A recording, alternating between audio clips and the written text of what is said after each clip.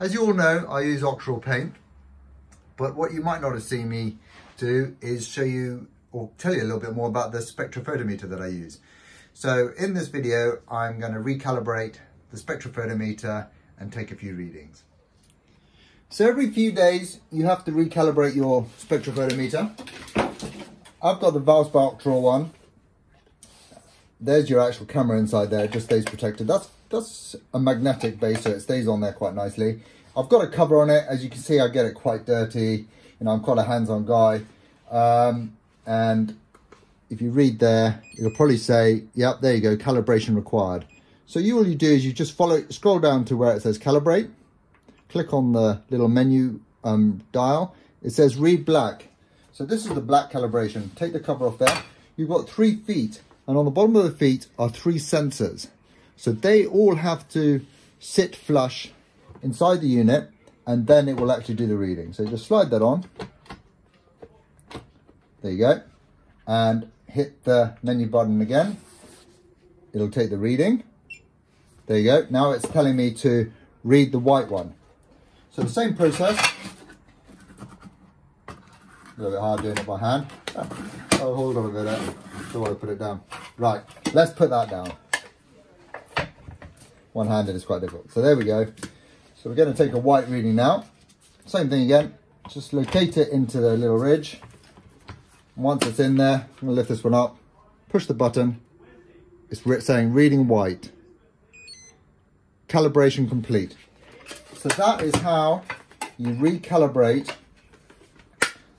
the Octoral Spectrophotometer. In fact, pretty much every meter is how you recalibrate them. And now we can go and take a reading. Okay, so always make sure you clean the panel that you're going to be taking the reading from. You don't want to be taking a reading off a dirty panel. This cover that comes with the spectrophotometer has a little strap on it. I always put it on my hand because it's an expensive piece of machinery. I just don't want to drop it. So we've now got the choice of take a reading. So click there. You can click either that or the little dial on the top. It says take one of 3 readings. So all you have to do is put it on there, and all 3 feet have to touch. Now, so that has worked. You can hear it's clicked. I need to move it a little bit, take a second reading. There we go, and take the 3rd reading.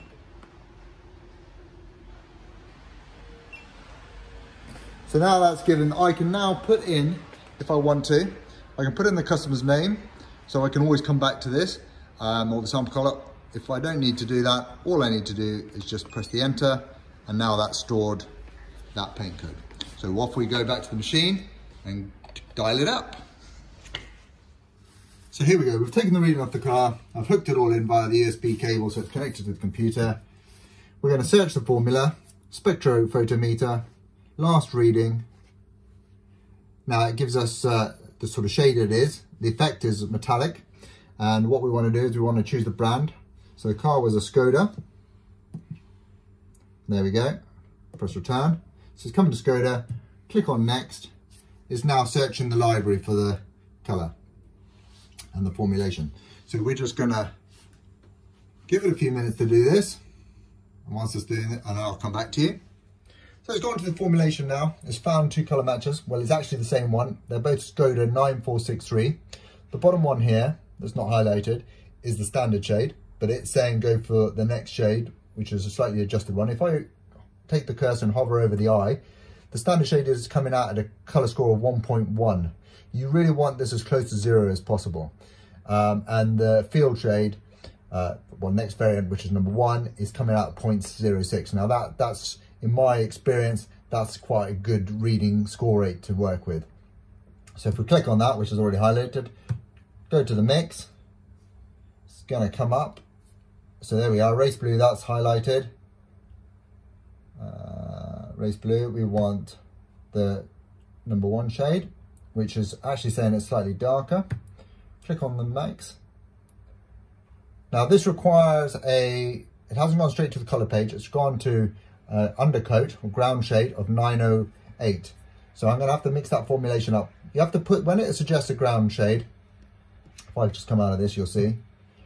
So you can see up on the top here, it's flashing, it's in yellow, it says ground shade 908. So it's saying that because this color requires a better rather than just using any sort of primer colour, it requires its own certain shade of primer to get a much better lay. If you try and avoid using that, you'll find you'll end up using so much product and it'll take you so much longer, you would have wished you just did that. So whenever it says that, I just go straight in, mix up that value shade, you put on 1 or 2 coats, and then you just go straight into your colour. And there's all the colours that I need for that particular race blue metallic variant 1.